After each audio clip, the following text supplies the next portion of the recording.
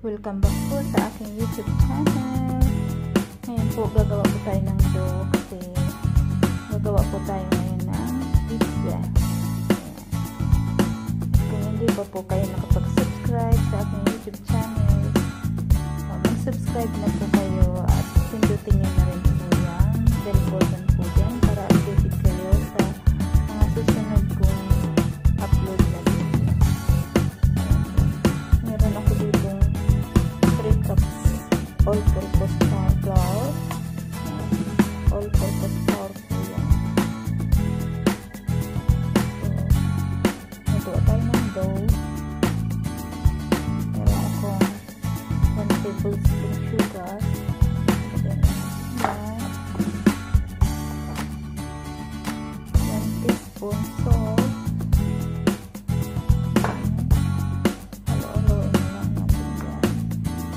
Hindi na po sa inyo kung paano kayo gagawa ng dough. Ako ihahalo ko na po. Ayan yung 1.5 teaspoon yeast. At meron akong 1 tablespoon cooking oil.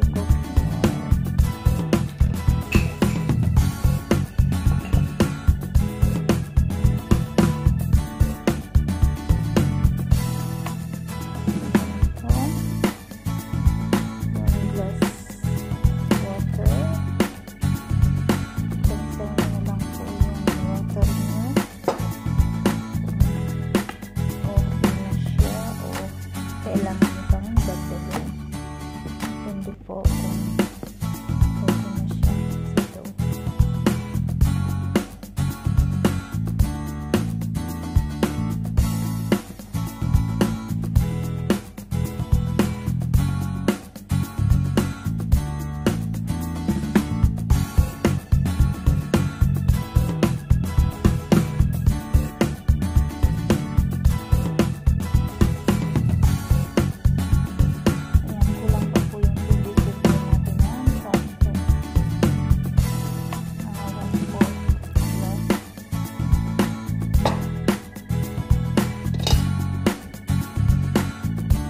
Mamasahin ko po.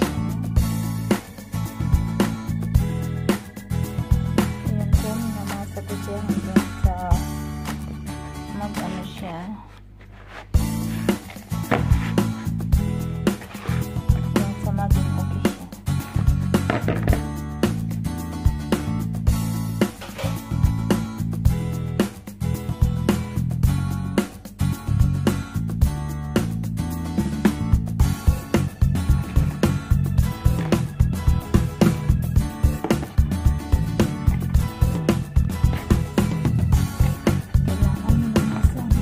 Maayos po. Maging maganda lang dough.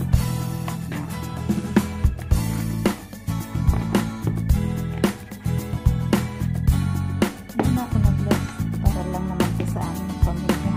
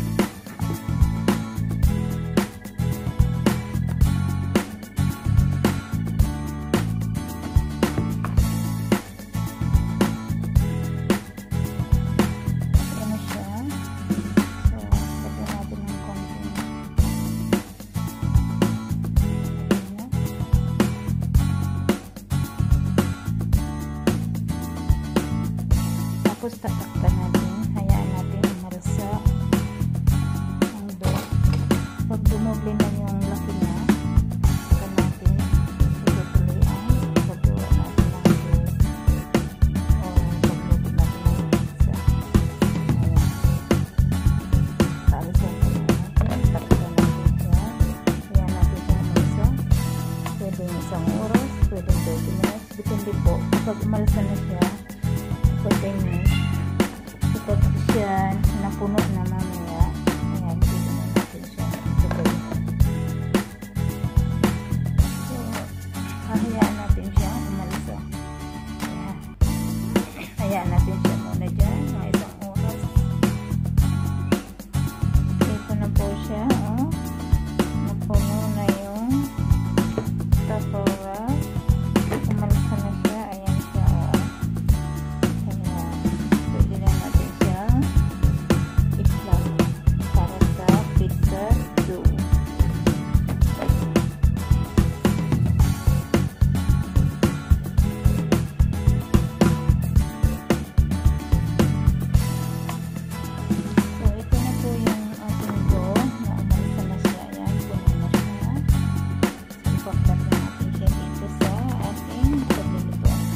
Kasi lulutuin sa round na ano, ayan, kung nakawali kayong nawala na ng tangkay, huwag nyo itatapon kasi may pakinabang pa, pwede nyo paglutuan ng yung pizza.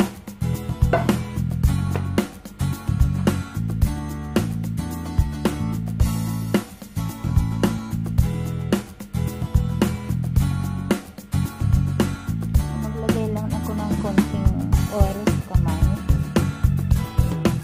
Lagay ko din dyan yung oil niya. Tapos gagawin na natin yung hindi na natin i-ano,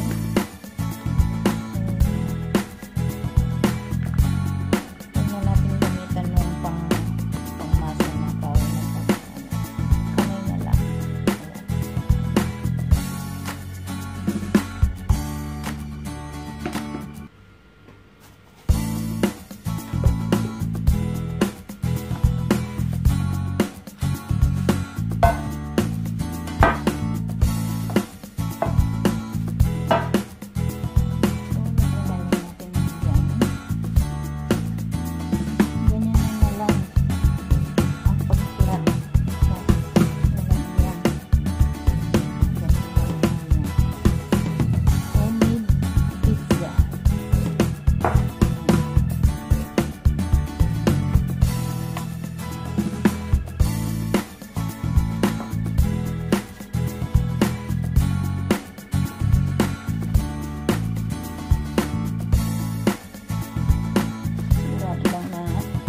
Hugas kayo ng kamay para malinis.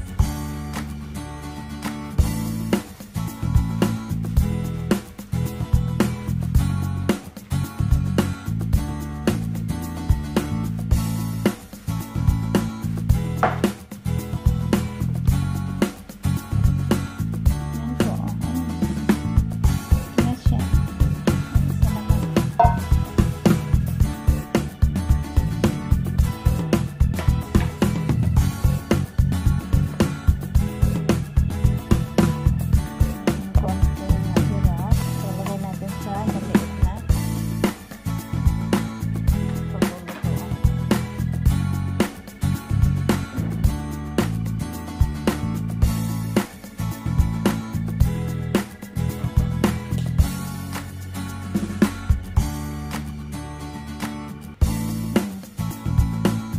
Ganyan ko lang. Tapos lagyan nyo yan dyan at i-flap nyo.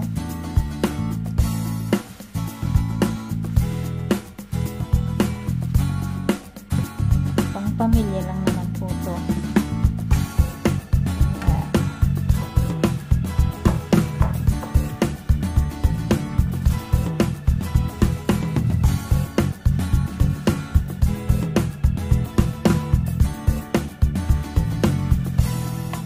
Madali lang sila gumawa ng pizza.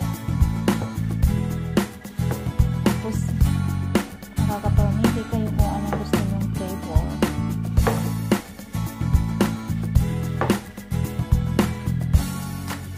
Yung anak ko gusto niya cheese lang yung ilalagay. Ako naman vegetable.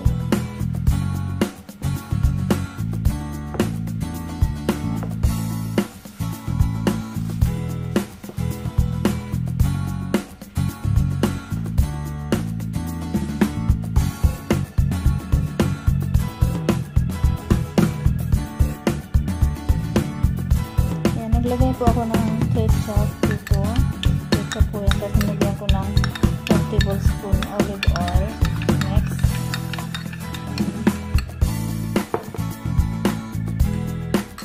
Ito po yung dough na pinalat natin. So, lalagyan natin ng ketchup.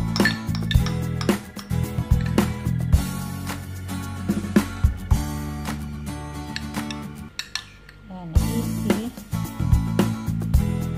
to make pizza.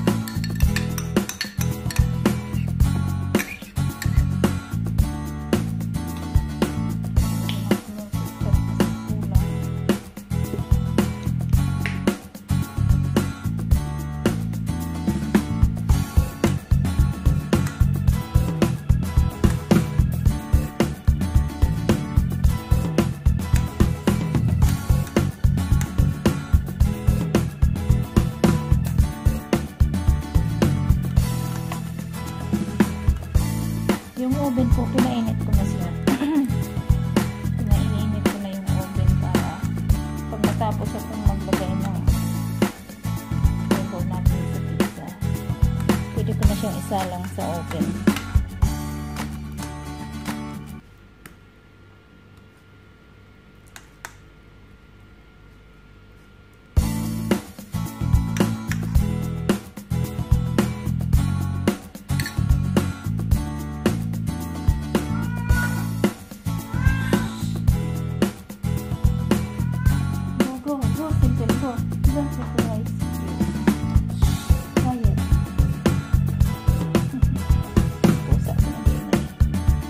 Ito po, yung maliit.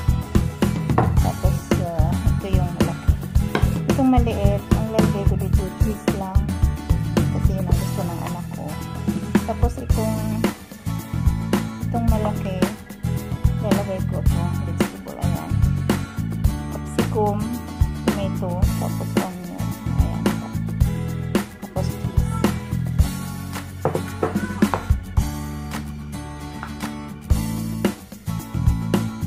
Ayan.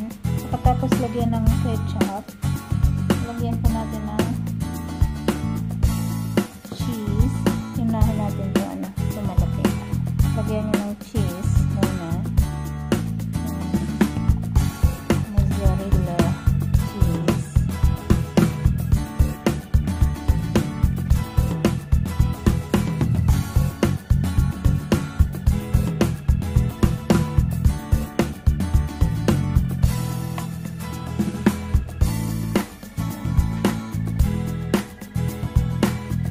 Tsaka ilalagay itong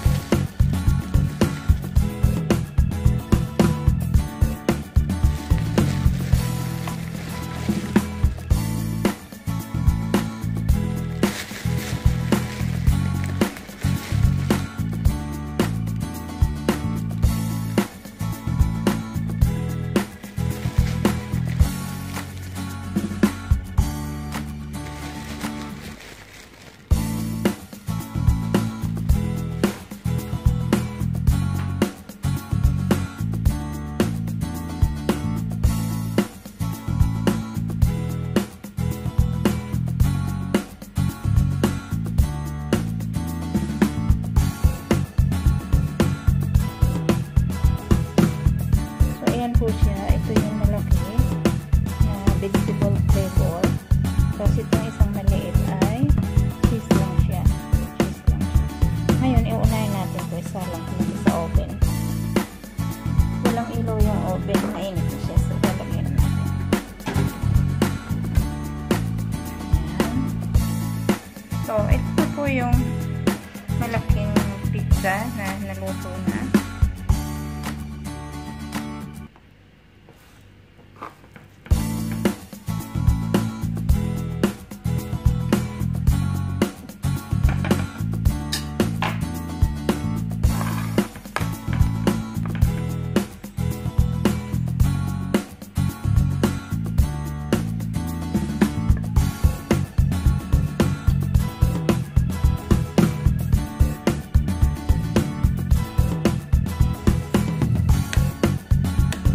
Medyo makapal po siya. Yung doon niya medyo makapal. Pero masarap pa.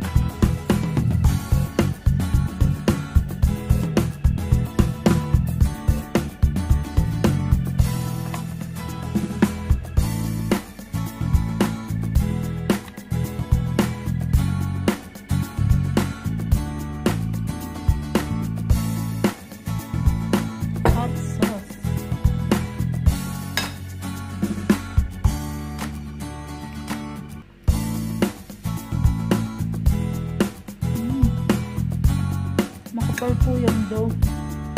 Pero malambot siya.